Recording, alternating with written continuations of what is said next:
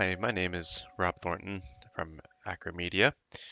Today I wanted to do a talk on just a very brief overview of memory usage in PHP, and in that basically covering a very specific piece of information, which is how arrays are used and passed around inside of PHP in order to give you the tools that you might need to make decisions about how you're using arrays and how maybe you can improve things. Typically in PHP, it becomes very easy to forget that there is data and information being passed around, and memory isn't necessarily important. But unfortunately, of course, it is, no matter how much memory we have available. It is an important resource for us to have. And so we do need to keep in mind that it is something that's there. Um, at some point in PHP's history, arrays were something that were copied whenever you would pass them into an array, or most likely they were. I don't have not an authority specifically on the history of PHP, but from what digging I have done, that looks to be the case. And when you copy data, especially when it gets larger, it costs a lot of CPU time and memory space as well. What this basically means is that if you have a very large array of, 10,000 to 100,000 different elements, when you pass that array into a function, you are making a complete copy of it. So you're duplicating all of those values, and one by one, they get copied over into the new piece of memory. So now you have two copies of it. Of course, this isn't the fastest thing you can do, and so if the PHP interpreter can, it will cheat. It will try to avoid that copy if it can.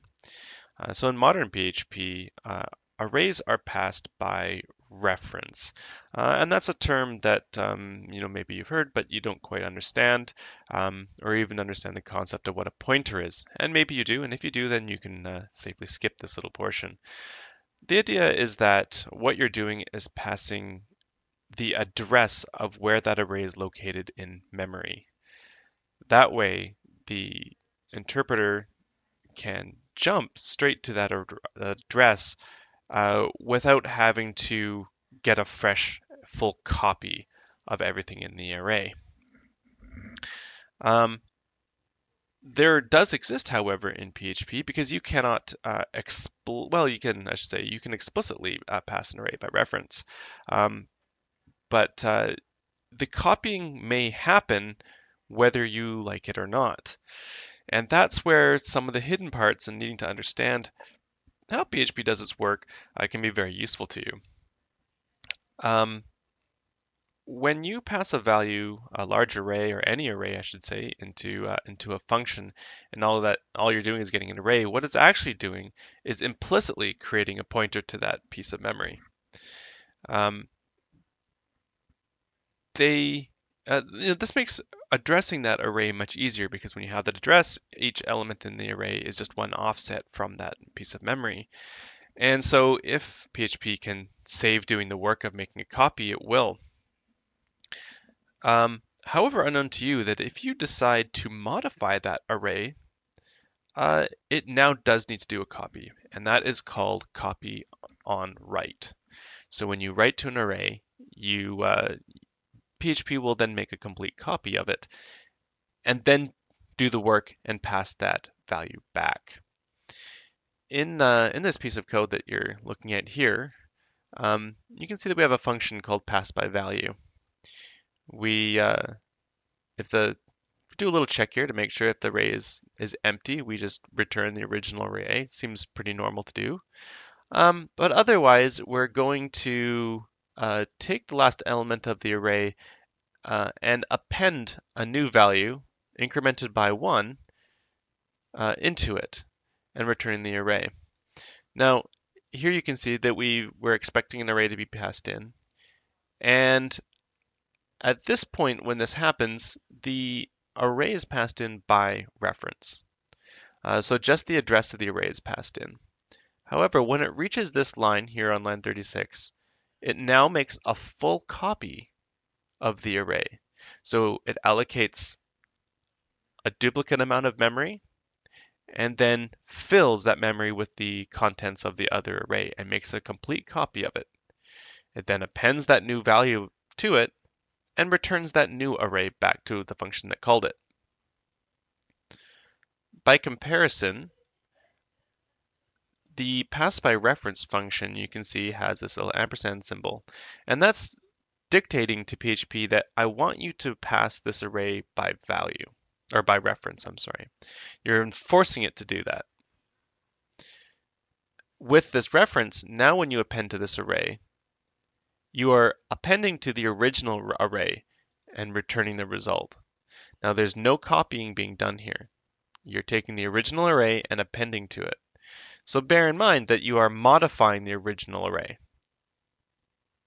Whereas in the first version of pass by value, you are creating a copy and returning the copy of the array. We have a little utility function, create array, that will generate an array of a specific size. And it'll just fill that up and return the result. And a very naive or cheeky little function called bench that will iterate through the array. Well, we'll create an array 10,000 times and call each of the respective functions with an array of size of 10,000. So that's a fair test to put it through. And then here we can see that we try passing by value and passing by reference. By using a memory profiler, we can then get the information to see which of these two functions is faster. In this window, you can see that there is, this is the information that we're looking for. It tells us the amount of time that was spent on it, how many times each function was called. We can see that benchmark was indeed called twice, which is what we expect. If we move back here, we can see that benchmark was called twice. Create array gets called 20,000 times. Well, that makes sense. We iterate through it 10,000 times, and it's done twice, so we get the duplicate of 20,000 times. But here we start getting into the interesting part. We can see pass by value and pass by reference. Now, both functions did pretty much exactly the same thing, except one, we explicitly wanted the reference, and the other one we didn't. And now we can start seeing where the difference is. 3,994 milliseconds spent running this function, which took 7.4% of the time of running this function, versus pass by reference took 2.9 seconds to run, or 5.5%. That is in a long running program, that can be a pretty significant amount of time. And if you're only doing something once, it doesn't seem like a lot, but this is a ton of time when you're doing larger calculations or an even larger array. You can see how this kind of thing can add up.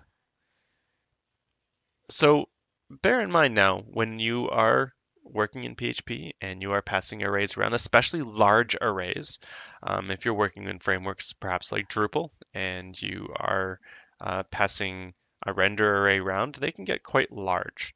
And so if you're simply modifying that array, bear in mind that it is probably to your advantage to pass a reference to it if what you want to do is modify the original array.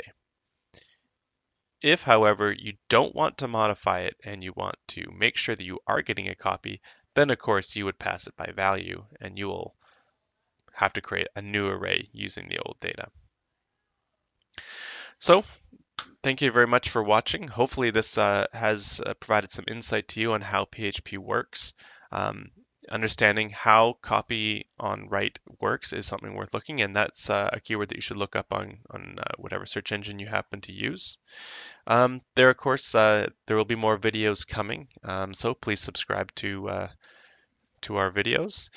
And if you have any questions or comments, please do so below. You can reach us through our contact page at acromedia.com. You can also follow us on Twitter, Facebook, or LinkedIn.